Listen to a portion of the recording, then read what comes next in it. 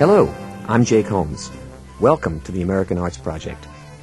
In our last issue, David Dubal began a conversation with noted American composer and critic Virgil Thomson. David Dubal is a pianist and musical director of New York classical music station WNCN. Beyond being familiar with Virgil Thomson's compositions and writings, Dubal has become a close friend of the composer. So much so, in fact, that recently Virgil Thomson created one of his musical portraits with Dubal as the subject. That is, sketching the sitter using the colors of the orchestra. We'll hear that portrait performed by the Oshkosh Symphony later. But first, David Dubal reads from Virgil Thomson's personal statement. I was born in Kansas City, Missouri, grew up out there, and went to war from there. That was the other war. Then I was educated some more in Boston and Paris. In composition, I was chiefly the pupil of Nadia Boulanger. While I was still young, I taught music at Harvard and played the organ at King's Chapel, Boston. Then I returned to Paris and lived there for many years, until after the Germans came, in fact. From 1940 through 1954, I was music critic of the New York Herald Tribune. I still live in New York. In the first part of this conversation, Virgil Thomson discussed his childhood, education, years in Paris, and his operatic collaborations with Gertrude Stein. The 87-year-old Thomson has been exceedingly prolific, and that leaves lots more musical territory to cover. We begin with David Dubal. We have talked about Virgil Thomson, the composer of opera, but we haven't talked about Virgil Thomson, the composer of a whole mountain of music in other forms. When did you write a work that I am and always have loved, the Hymn Tune Symphony? I wrote the Hymn Tune Symphony in France in the winter of 1925-6.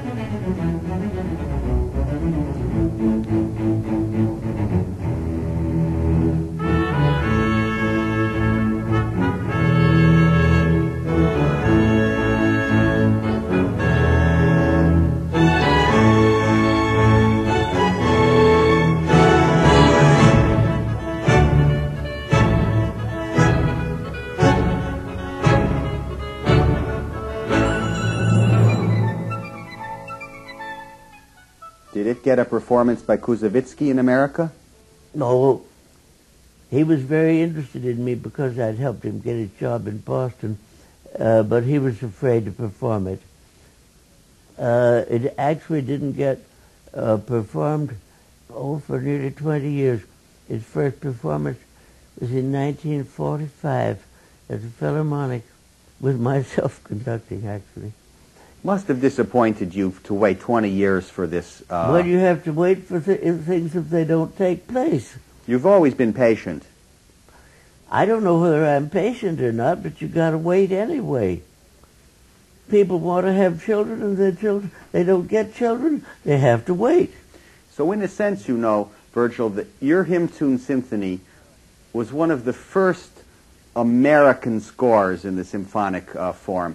Then in the 30s, you also wrote one of the first important ballet scores.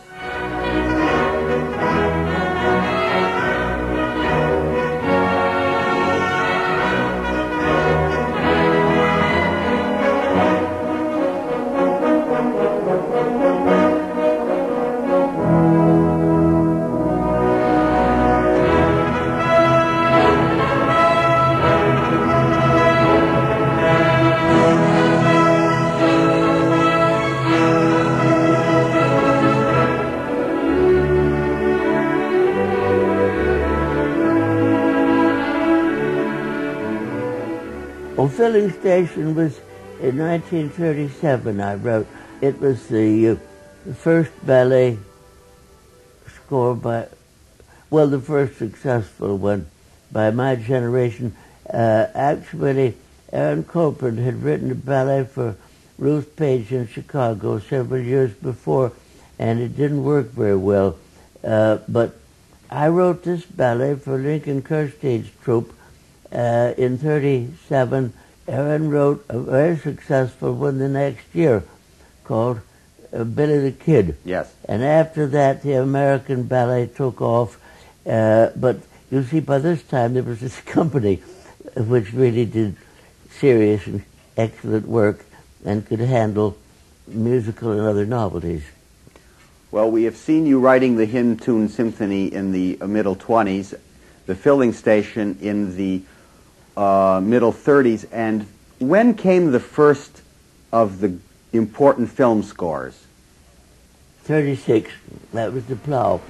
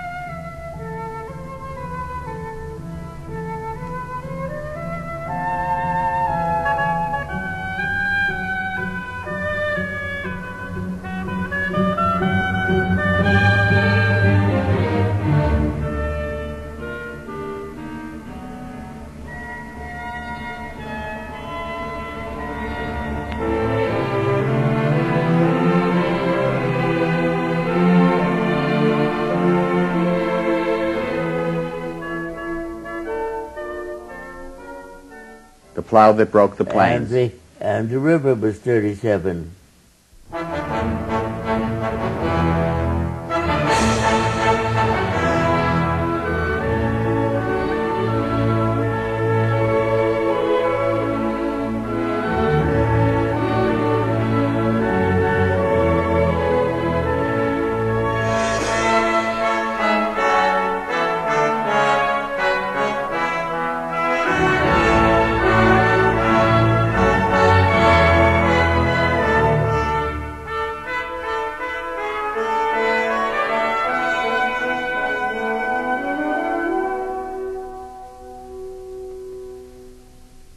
Louisiana Story was 47. Is that when you won the Pulitzer Prize? Yeah. For the Louisiana Story? Yeah.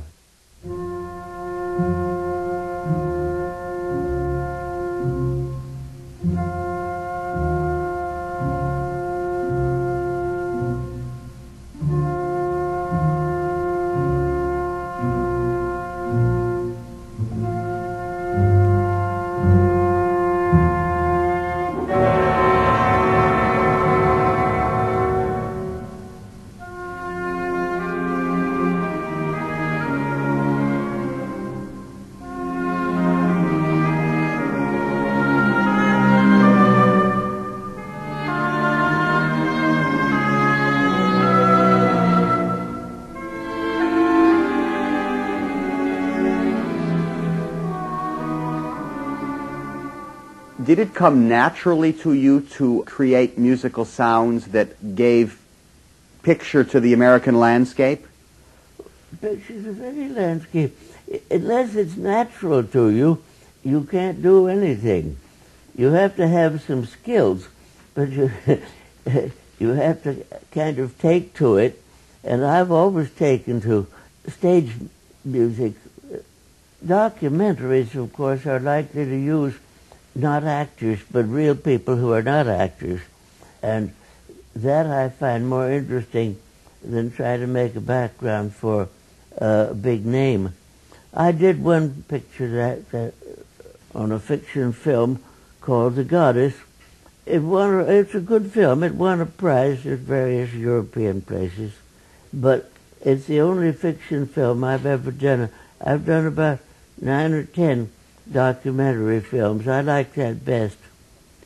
We've spoken now of the symphony, of the ballet, of the opera, of the film score. All of these you have made an impact in. Well, we have to also, I believe, talk about the more than 160 portraits you've composed.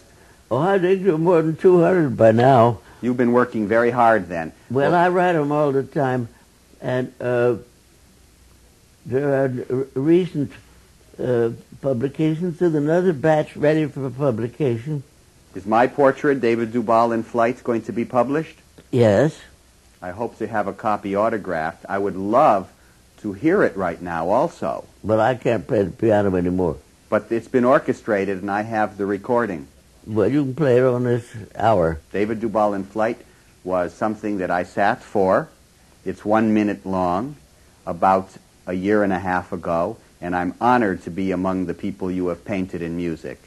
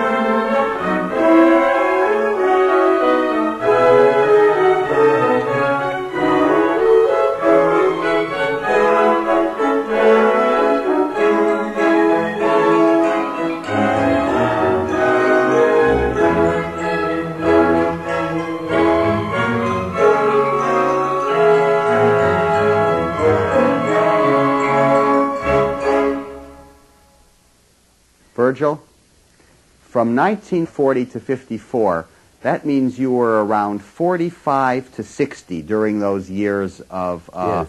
activity. How did you possibly manage to do all of the concerts weekly, all of the conducting, the lectures, I'm sure, the constant composing? I don't know how you manage to do things, but if you're in the vein, you do them. The age for 45 to 60, those are likely to be very busy years in anybody's life, very productive.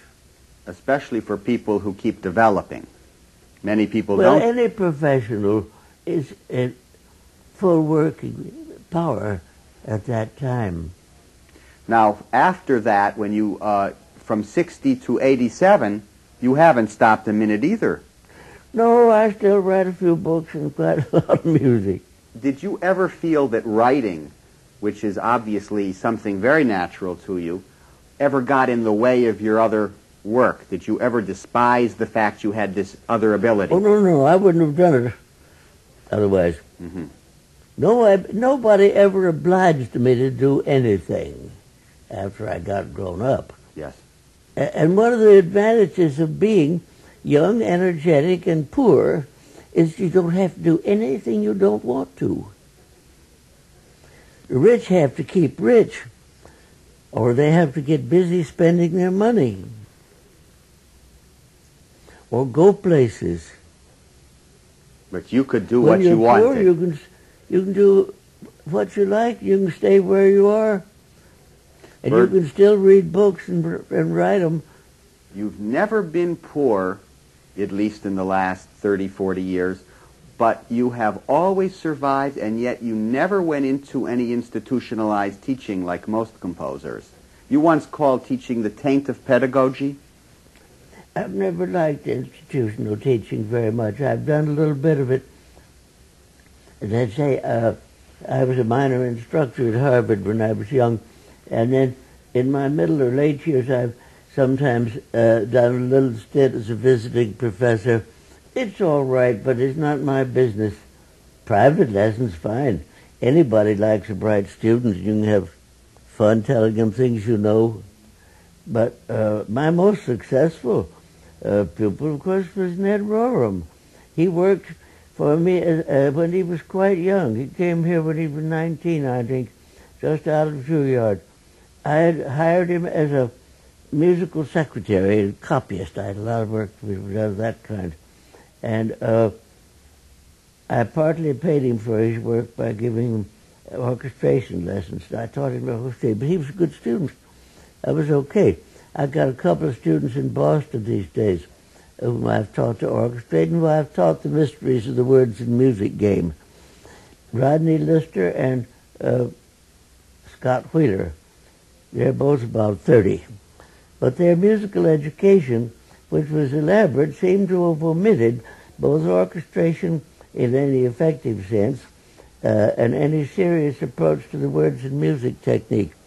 So I gave it to them. I thought they ought to know those things. It's very kind of you.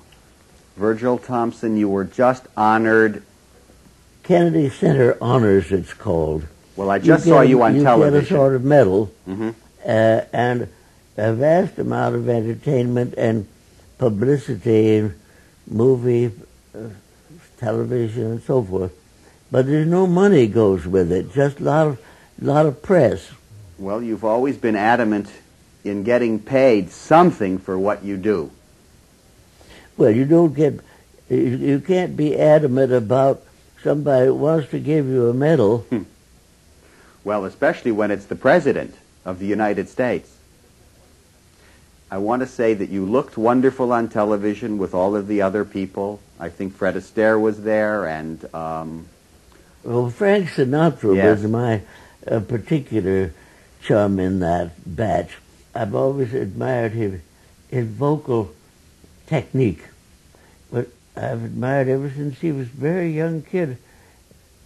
There was a Catherine Dunham, a movie director named Kazan, an actor named Stewart. They're all very good people. all good people, all famous, all fairly old now, and all deserving. Are you a political person? Have you ever been involved in any movements? You see, I'm against the government.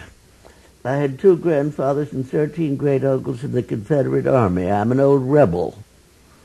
I don't believe in governments, and I'm suspicious about everybody operating in politics, left or right.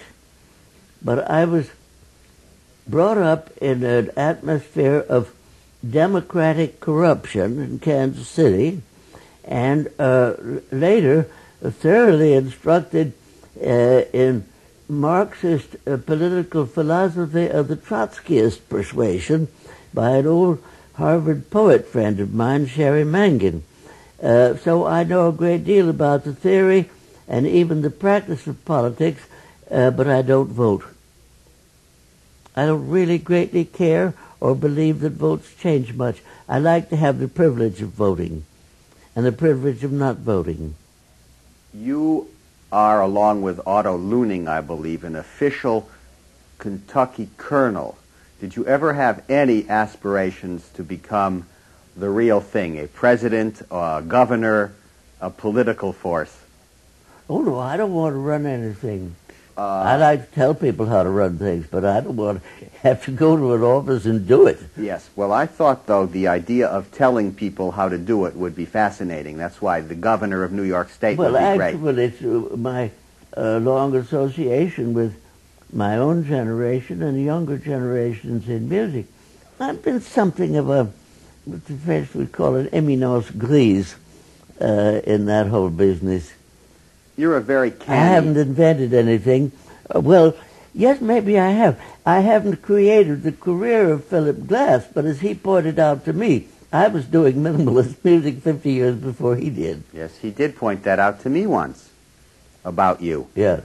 We were speaking before of the mother of us all. I also pointed out to him as a joke that he'd had considerable success writing operas in Sanskrit, and I'd done perfectly well writing operas in Gertrude Stein. Speaking of writing music in Gertrude Stein, once we were talking about Susan B. Anthony, the heroine of Mother of Us All, and then we talked about the complication of a woman trying to be both man and woman, and you said that it was Gertrude Stein who could have that privilege both ways because of the power of her Well, a great many of being. those domineering and powerful Victorian ladies demanded and got the rights of a man and the privileges of a woman. They wanted it both ways, and they could make it work. If you're strong, you can. There's still a little bit to be done, I understand, in getting equal wages for women as there is for blacks or Spanish-speaking people. Well, we will talk just briefly about this century's music production. Although you don't like to make predictions, do you feel that some of Stravinsky will survive? Well, he's been dead now for 10 years or something, and I understand his royalties for musical performance amount to around $1 million a year, and this doesn't include those extremely successful early works which were not copyrighted in the Western countries. That is amazing. What about your compatriot Aaron Copland, who hasn't composed much in the last 15, 18 years? Will there be a body of his music that survives? Well, I don't know. It's still popular. Who is the most exportable American composer? Gershwin. Even with only 4 works, 5 works. Yeah. You knew him only slightly? I knew him a bit, yeah. People still talk about your reviews. They still read what you thought of Heifetz and Horowitz, and your influence was amazing. Were you surprised at your own power as a music critic in the 40s? I don't know. Do you miss your own... You try not to be the victim of your power or influence, because you don't want to start throwing your weight and then become kind of irresponsible and over-ambitious to be a kingmaker and things like that. That's not serious musicianship. I think music reviewing should be a serious musical job. John Cage wrote of Virgil Thomson that his position in relation to the art of music is that of an independent mystic in relation to established religion. What do you think of that phrase? It's all right by me. I don't want to be considered to be a leader or even a part of the establishment, which I think is a slightly dirty word. Yes. Well, you've always lived a bohemian life, if I can use that word. Well, kind of bohemian. I take baths. I still wear shirts and ties when I go out socially, so to speak. And you still have that wonderful smile, which sometimes is sly, sometimes a little diabolical, and sometimes mischievous, but very many times warm. Virgil, well, that's personal. That had nothing to do with the professional situation. Do you still, with your bad ear, practice the piano a little? Doesn't do any good. If I play the piano, what my fingers do has no relation to what I hear. The communication of musical sound is very, very inaccurate. Some things are merely flat. Some sounds will give me a resultant tone or one of the harmonic overtones. And the mixture of those things makes for a messy noise. I can still hear fairly correctly the upper wind instruments or trumpets and singing. An orchestral sound has so many interferences in it that it sounds to me very much like a football crowd going, no discernible pitch or harmonic pattern. This has in no way, though, disturbed your creative process, your inner hearing. Well, my creative process is carried out without benefit of test. I do it all out of the head and the memory of sound. I can show somebody how a piece goes, phrases and tempos and things like that. But I do not experience correctly the intervallic phenomenon or the harmonic phenomenon, that whole experience which makes shivers run up and down your spine. That comes, of course, mainly from the harmonic phenomenon anyway, and that I no longer experience. I'm sorry about that because I enjoyed it. although you did it frequently, were you a good conductor in your opinion? Oh, I could get through a concert. I was not anything comparable to these people that have spent their entire life at it, who, without having to think about it at all, produce a musical sound out of an orchestra. Ormandy and Stokowski could do that. Oh, sure, Beecham could do it too. You liked Beecham enormously, didn't you? Yes, he had musical sound.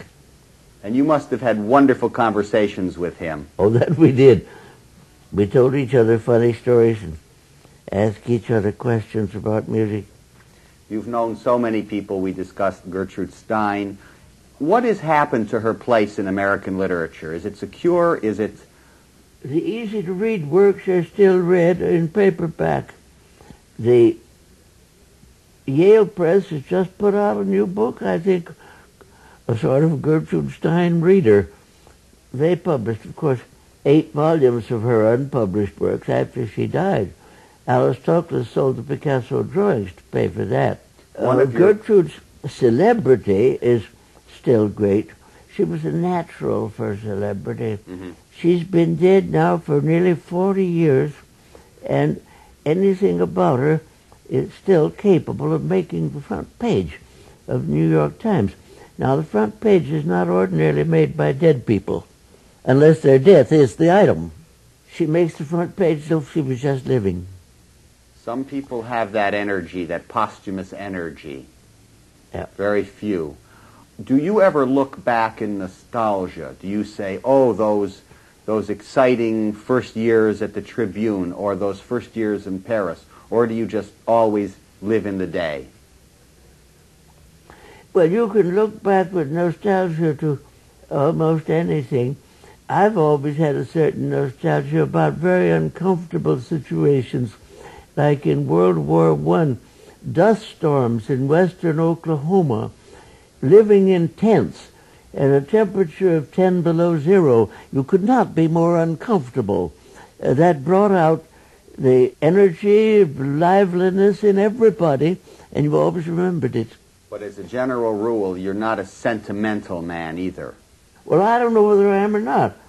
I have sentiments like anybody else. Virgil, when you wrote your autobiography, Virgil Thomson, by Virgil Thomson? Yes.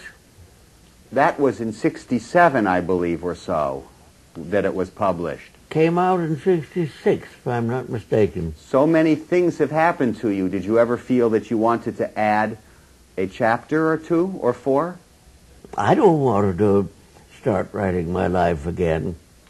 Virgil, have you ever felt that you missed anything? For instance, maybe once you wanted to be a doctor or a bullfighter or a singer. When you're young, you want to be all sorts of things. Eventually, you settle for what you get. American composer and critic Virgil Thomson. Pianist and musical director David Dubal spoke with Thomson at the composer's home in the historic 101-year-old Hotel Chelsea in New York.